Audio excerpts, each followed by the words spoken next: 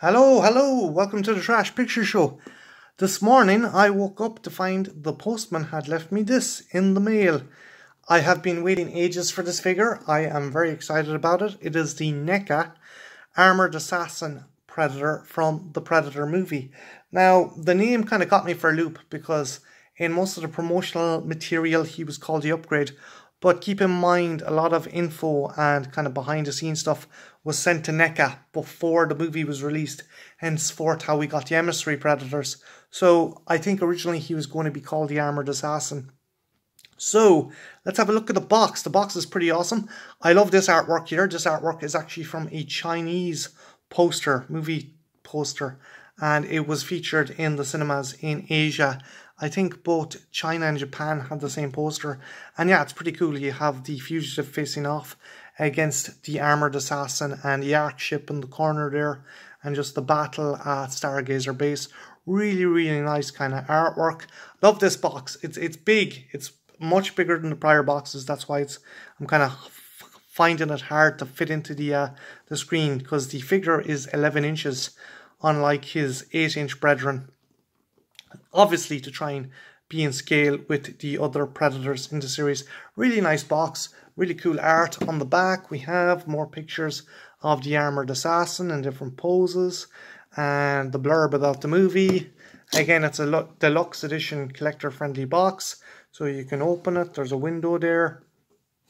So yeah, really nice box. But let's get on to the meat and veg of the review, and that is this guy. This guy is awesome. Now, I switched the heads when I got him, because I really like the open maw kind of head. Really nice rotation in the head. Very cool. Can go back and forth. Can go up and down. Can get really nice poses into him there. He's very heavy as well. Keep in mind, this is an 11-inch figure, so there's a lot more plastic than the 8-inch kind of figure. And really nice detailing. I think, as a friend of mine from Twitter said, Monty G, he said the actual action figure looked a lot better than what we got in the movie. I'm kind of in two minds. In some of the scenes, he looked really, really good. In others, he looked kind of shit. But I think they should have gone with a combination of both practical and CG. I think the over-reliance on CG ruined the character. I do know that there was going to be either a puppet or a maquette, or even a guy in a costume, and they're going to use forced perspective. But in the end, they opted for CG because they wanted him to be a bit more dexterous. But I think that was kind of a bit of a flaw in the movie, having him totally CG. Again, really nice figure. The arms can't really raise too much because he's got these kind of shoulder pads here. But yeah, really nice design. Kind of this real heavy armored kind of skin and texture, much like the movie. He doesn't need any armor because he's this upgraded Predator. He's got, like, what would I call it? Basically, you've got an exoskeleton, like a xenomorph, underneath that can come out during battle. He's got 2 gauntlets here. I'll show you some stuff with the gauntlets in a bit. His tunic. He's got like legs there that are nice rotation in the legs. Now, there is an issue with the legs, and I'll get to that in a second. But yeah, there's some really good rotation in the legs. You can get a nice bit of posing. And yeah, he's pretty cool. Arms, you can get some nice rotisserie posing, and you can bend them and such forth. Really cool. But the biggest kind of Achilles heel, ironically, is actually his legs. You have this massive 11-inch figure, and then you have these little kind of legs here. These almost cloven hoofed legs. Now, he does have feet like that in the movie, but I think maybe they should have done a bit of a cheat and had maybe an extra bit of plastic there, because they're just so small. They're just so hard to try and balance him. I mean, he's not easy to balance, and the weight of him does not play well. For example, I even put him on a kind of stand here. I have one of these Neca stands here. Hopefully I'll do it. I cracked it because he is so bloody heavy. But he can just about stand on that. I think Neca maybe should have included a claw stand with him. See, just getting him to stand is a pain in the arse. I did get him to stand earlier on, but it's just you have to do a bit of foostering with him to get him to stand right. And even then it's a bit of a struggle to get him to stand. I'm just gonna try and get him standing there again. Okay. I think I'm fighting a losing battle here, guys. Okay. He's kind of standing there. Or is he drunk? See, yeah, it's really trepidatious trying to get him to stand in that. So I genuinely think that Neca kind of dropped the ball with the design of the feet. And even if they wanted to go with that design, I wish they'd included a claw kind of stand for him, because even the peg stands struggle to hold him. But that said, he's still a really nice figure.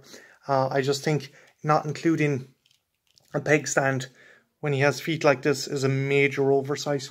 What else does he come with? Well, he also comes with this head here. This is the secondary head.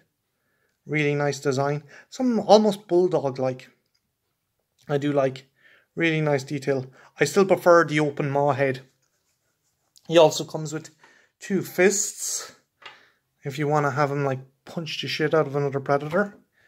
Just those really cool balled fists. And like even his knuckles. Even his knuckles are designed to be lethal. He's got like these spiked knuckles. And weapons. He has this very long single wrist blade, which I will put in here and show you. Just here it goes. It fits nicely and snugly in there. Okay, gotta get it in. So yeah, it fits nicely and snugly into his hand there. So you can have it like that, or rotate it.